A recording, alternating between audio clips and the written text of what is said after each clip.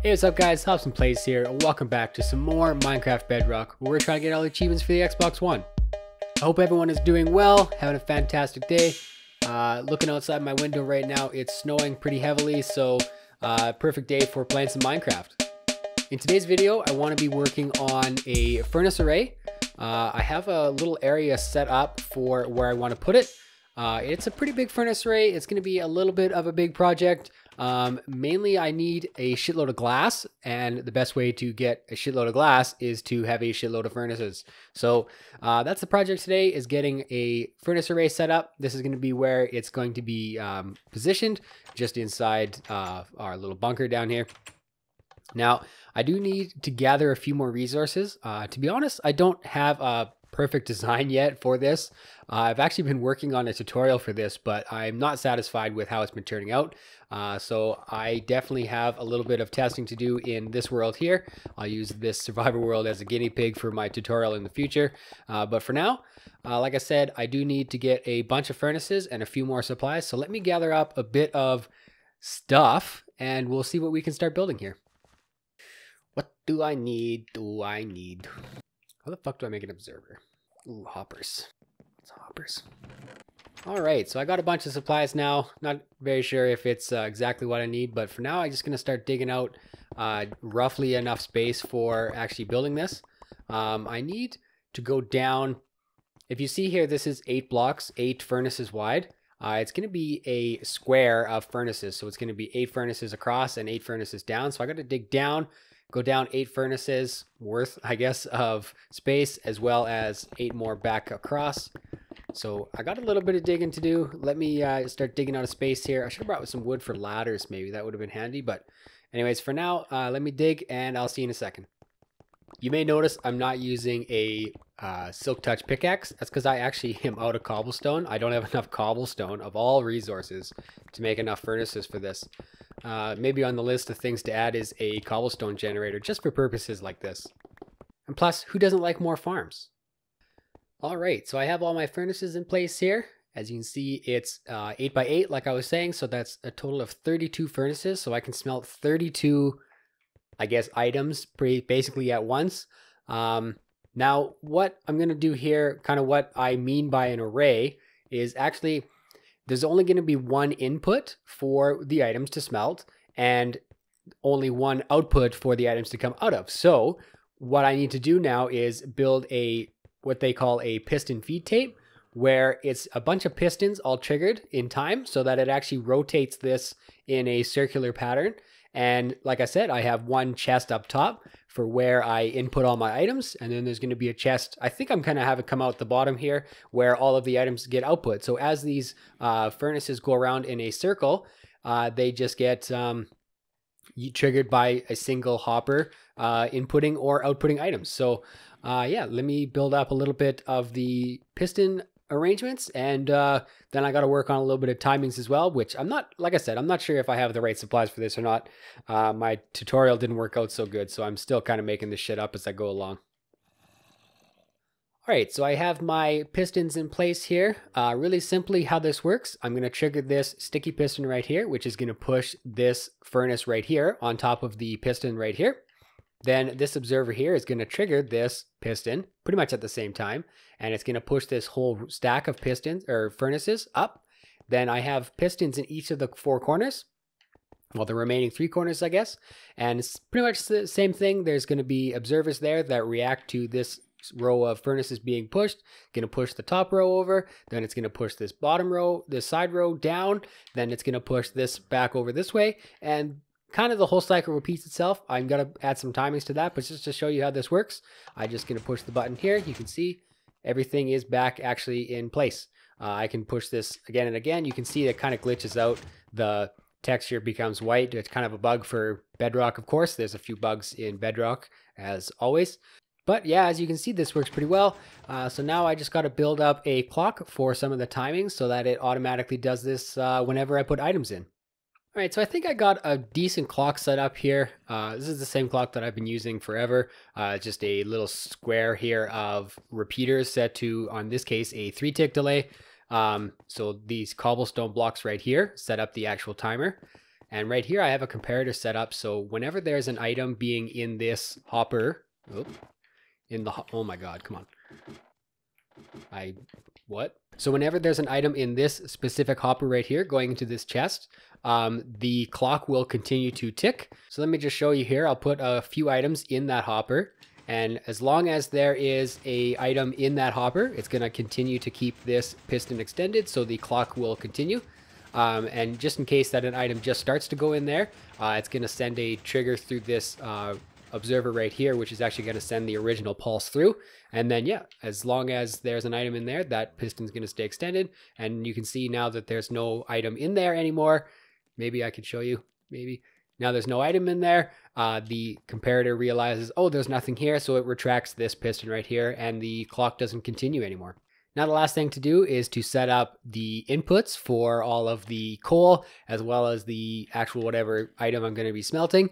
And then this is where my tutorial kind of has been falling apart, is setting up a fail-safe so that as long as you have items in the chests being put into the furnaces, the machine is going to continue to run. But I also need to make sure, because I have a specific amount of furnaces here, you have to actually do some math, but I'll explain that later as to how many items you can input at a single time.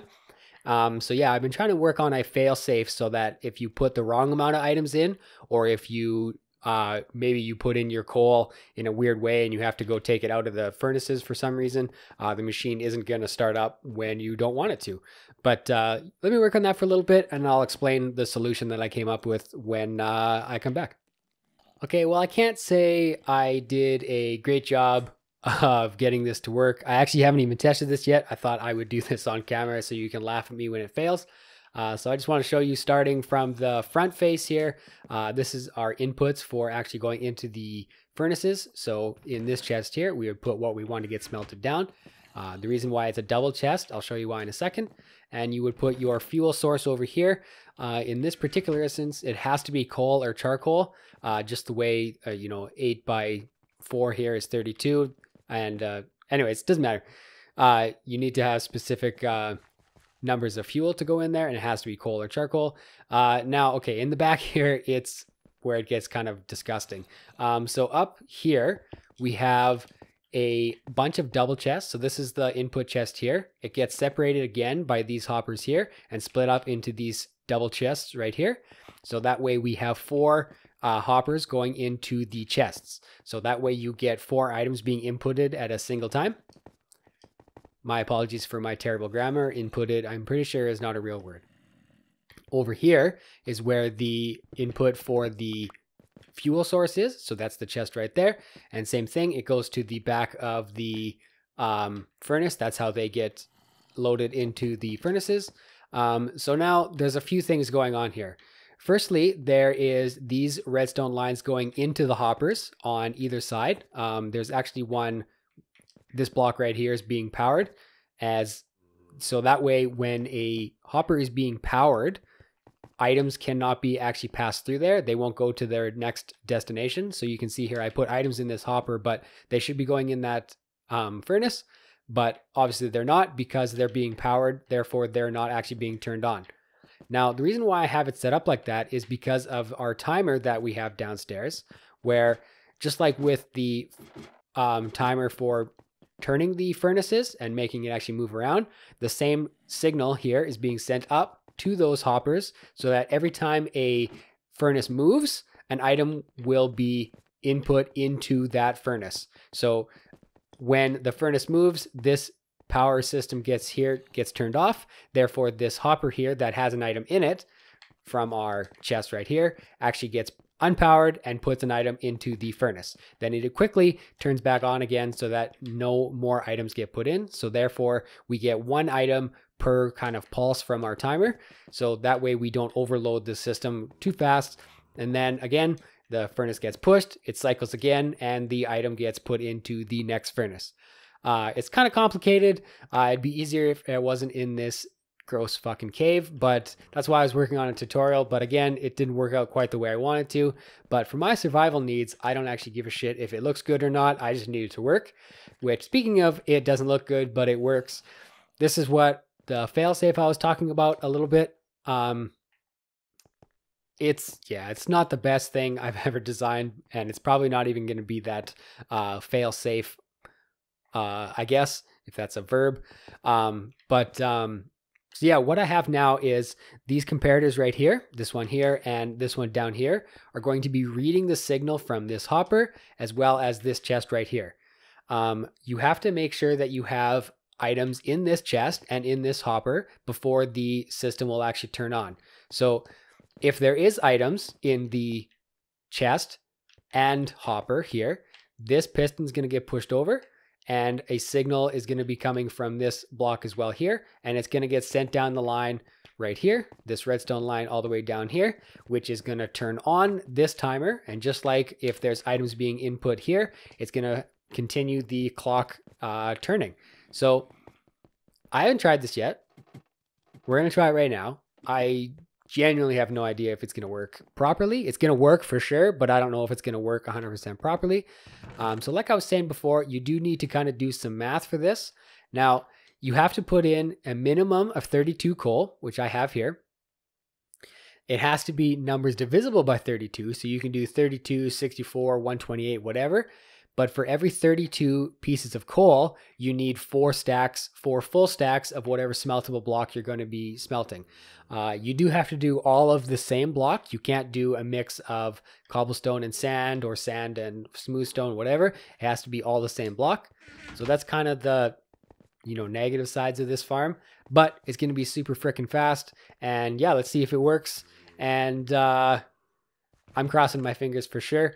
So anyways, I'll show you here what's happening. So this chest here now is full. Well, it's getting filled, and it's going to be separated into these hoppers down here. Actually, more specifically into these chests here. I can't open it because there's a block there, but that's fine. So you see this comparator here is being powered.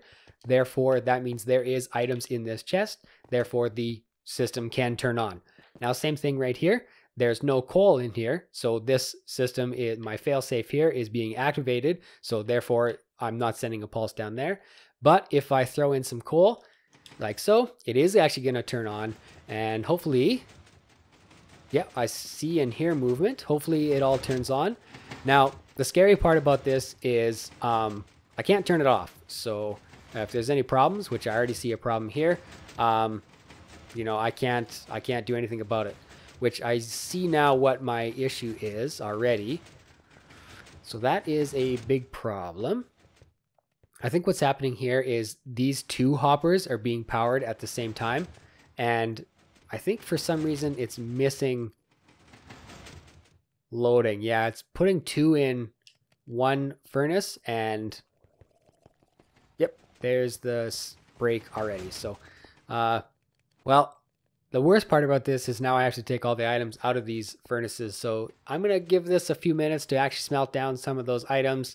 And yeah, I'll be back. All right, so I did a little bit of a change up here in the back. I'm taking now a signal instead of from the timer. I'm actually taking a signal from the observer that is powering this piston over in this corner. So whenever the array itself shifts, it takes a signal again from this piston here, and that's what's unpowering all of our hoppers. So I did a test here with just coal, and it worked. So let's do a test now with coal, and I'm out of sand, so we're gonna have to improvise. I'm gonna use some stone. Hopefully after all of this goes through, I'm gonna have a couple stacks of smooth stone smelted up. For now though, let's go ahead and let's see if this works by putting stuff just straight into this chest here. I have it set up so there's kind of a delay when, oh, maybe that's not working. Why isn't that working? Well, there's not enough signal, not enough power. That's okay. Just for testing purposes, I don't care if my failsafe works at all right now. So technically this is going to work. So if I put a redstone here, it's going to send a signal. Like I was saying, I have a delay here. So as you put in blocks, it doesn't immediately start up. It gets a few seconds for it to start putting items into the system. So hopefully there should be 4. Nice. And a coal, 4 and a coal. Awesome. If this works, I'm going to be very happy and probably never come back down here again. I really would like to get out of this cave. So as long as there's 4 in every single one of these and they light up, I guess at that original spot at the first hopper there that it goes to, I'm happy with this. So far so good. Okay. Oh, there's 5 in there. 6. Okay, why? Okay, so I'm pretty sure that I saw things that would indicate that this wasn't working properly, but all of these are perfectly empty, at least so far. I'm pretty sure I've gone through a whole cycle, so why don't we turn this off? Because it's annoying. And I'm going to go downstairs here, and let's just take a gander and see. In our output chest, this chest down here, oh god, this again. There should be 4 full stacks of smoothstone. Okay, well, so this seems to have worked. Do I test it again? Okay, the real test is actually putting a full 8 stacks in, so let's do that and hope for the best. Because quite frankly, if it can't handle this, then this whole system is worthless. You know, I'm thinking just for simplicity's sake, because this is just my own machine for my own personal use, I might just have an on-off switch. Forget all this fail-safe nonsense, because this is just... I don't think it's actually working, but we'll see what happens. Alright, so the system's about to start up, I think. Nope, it's not.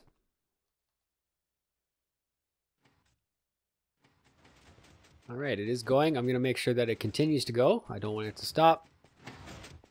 Now, just please frickin' work. I don't want to not at work. Alright, so far so good.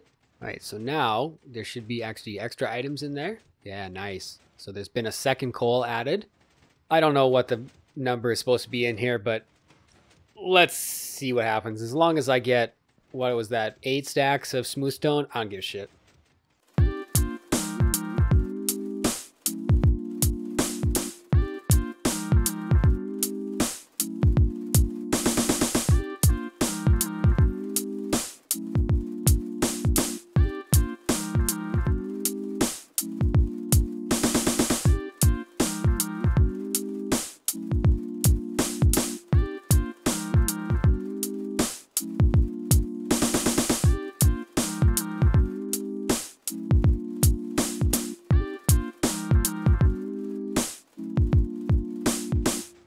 Alright, so our first empty thing is coming. Still needs to be output, but that's just fine. There's no extra things to be smelted down. There's no coal remaining. There's just a whole bunch of extra, just a single extra output item. So I'll chalk this up as an absolute win. Alright, so now the only thing that I really want to work on is getting it so that as long as there's something to be output, it's going to continue to trigger, which seems to be the case.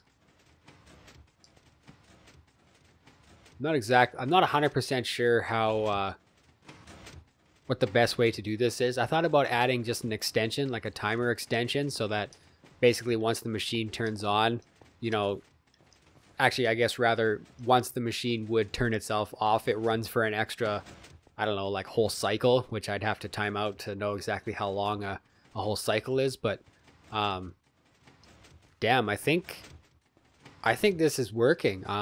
Obviously it's pretty ugly. I'm gonna have to definitely make it look a little nicer down in here, plus I've got a bunch of garbage still left over. But yeah, I'm gonna chalk this up as a win. I think this is a working furnace array. I'm gonna work on in between episodes here getting it so it's a little bit better as far as, you know, automatically turning on, automatically turning off. I think if you're going to build a machine, you want it to do pretty much all the work for you. You don't really want to have to touch it. Set it and forget it. But anyways, guys, that is where I'm going to end this episode. Thank you so much for watching. I hope you enjoyed. Make sure to like and subscribe so you can get updates on further videos that I'm going to be releasing. I have an interesting video for next week, just more of a even more personal project than I guess just playing video games is. But anyways, guys, thank you so much for watching, and I'll catch you in the next one.